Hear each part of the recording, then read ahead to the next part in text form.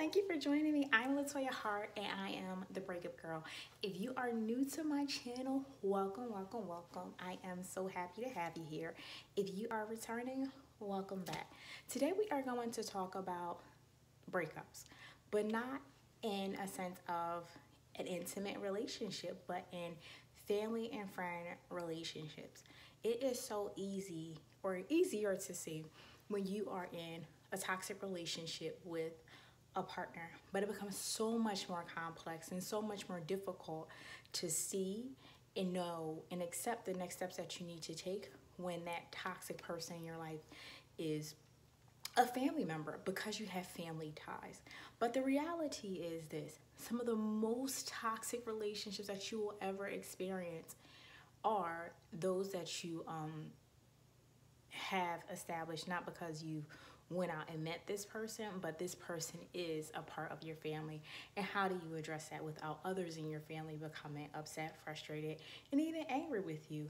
And the reality is this: when you are when you have someone in your life that is toxic, be it a close friend or family member, you must first identify that the relationship is no good for you.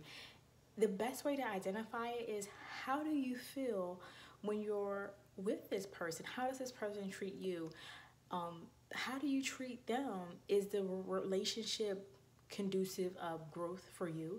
And is the relationship conducive to growth for them as well? Is there mutual give and take from the relationship? Or is there like this awkward tension between you and the other person, and you're continuing the relationship just for the sake of your family member, so you're continuing to maintain the relationship although it's a toxic poison? The truth is, toxic people will pull you down. Be it friends, be it family members, be it partners, they will pull you down. They are equivalent to a toxic poison. And if you put a plant in the environment that is toxic, that is poison, that is contaminated, it cannot grow, and ultimately it will die. The only way that you can move forward is to separate and detach yourself from toxic people. That doesn't mean that you have to stop loving them.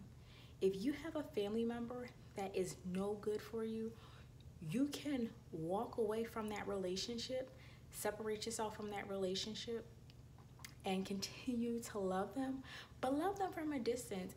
And that is the best way to love this person, because the reality is this: you come first, your needs come first, and if this person isn't willing to meet you where you are, then it's time for you to do the best thing for you. If you guys have any questions, please post them in the comments below. I would love to chat with you more about this, but it's critical that you not only separate yourself from toxic men, but also toxic family and friend relationships. Again, thank you for joining me, and I'll catch you in the next video.